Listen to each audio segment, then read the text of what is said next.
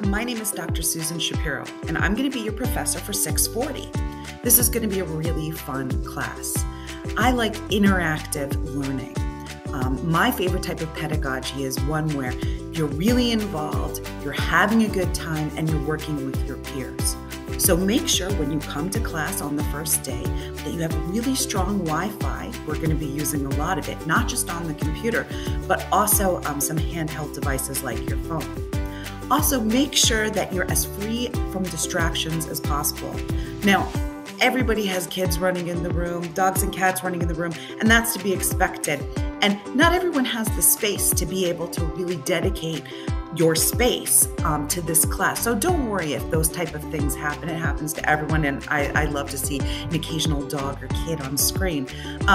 But try to put aside things like carpooling or being on the subway or making dinner for your family, and try to put that on hold so you can really dedicate time to this class.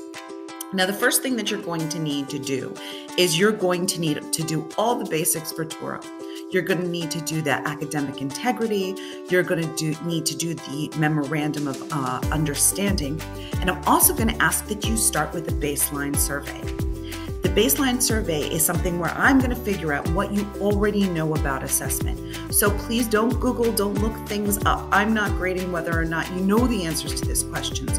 What I'm grading is based on the rubric, which is really that you take a shot at trying to tell me what you know. So please don't do the answers like, I have no idea what standardized testing is. You probably do. And even if you don't, take a guess. It's worth it. Well, this is going to be a wonderful semester. I can't wait to see you, meet you, and hear all of your ideas and learn about your experiences having to do with an assessment. So see you soon.